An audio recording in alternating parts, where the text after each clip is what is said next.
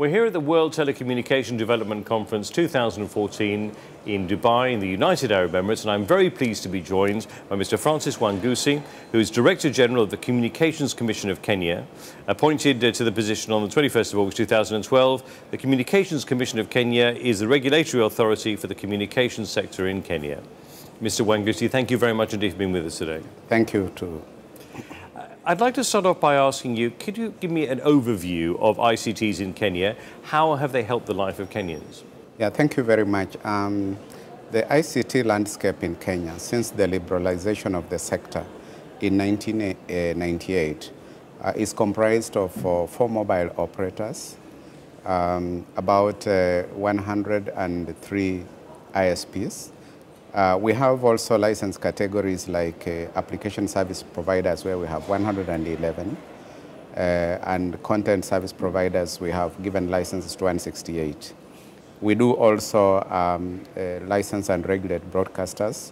We have 103 FM broadcasting stations, 14 TV stations on analog transmission, and we have now about 25 licenses that are on the digital platforms. In as far as the ICT services in Kenya are concerned, we are having about 31.8 million subscribers with our latest statistics on the mobile platforms. Currently, I think we have almost 77.3% penetration with mobile services in the country, so we're not doing very badly. However, our internet penetration is still low. We are having about 11 million people who have who are direct subscription to internet, and quite a host to about 17 million who actually are users of the internet.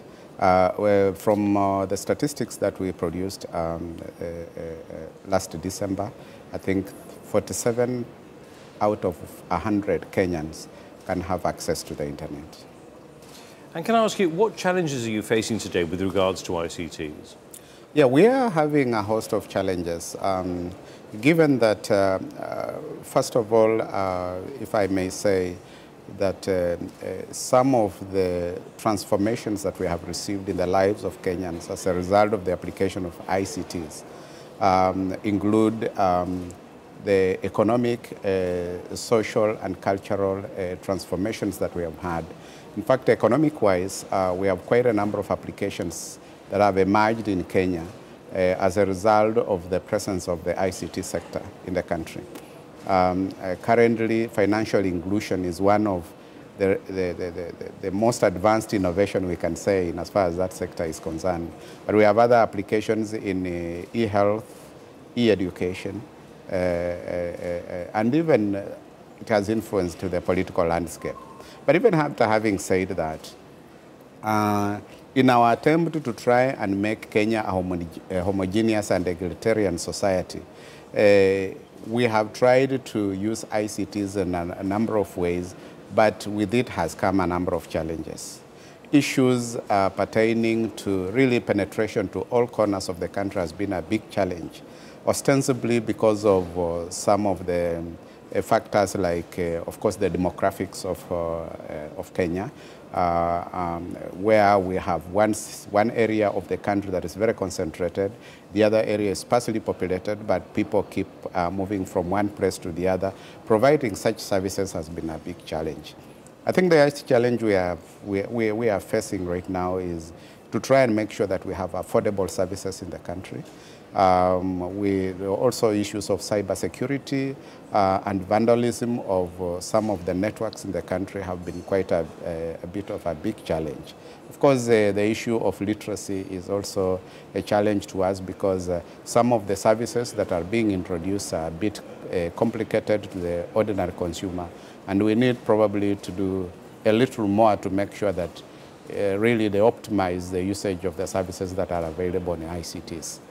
We've talked a little bit about the challenges here, but what about the opportunities? What is Kenya's strategy to maximise the role of ICTs in socio-economic development in the country? Oh, quite a number of opportunities have arisen. Just as I had said earlier, We are using ICTs in ensuring that the whole society gets connected in terms of the socio-economic services. Financial inclusion has been one of the things that probably we are known of in terms of our ICT innovations. Of course, the health services in the country. We are now getting a wide application of ICT services in order to share the little health resources we have, including the doctors and so on and so forth. This is one of the areas that the society is reaping greatly from the ICT services. Even the educational sector.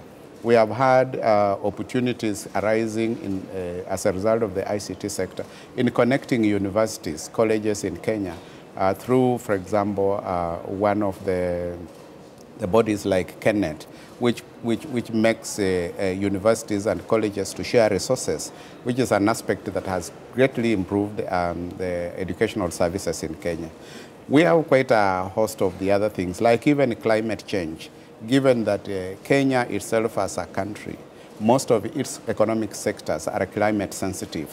We really use ICTs in trying to make sure that we sensitize our people on how and when they can be able to, plant their crops and so on and so forth. So I must say that ICTs have really transformed the lives of Kenyans.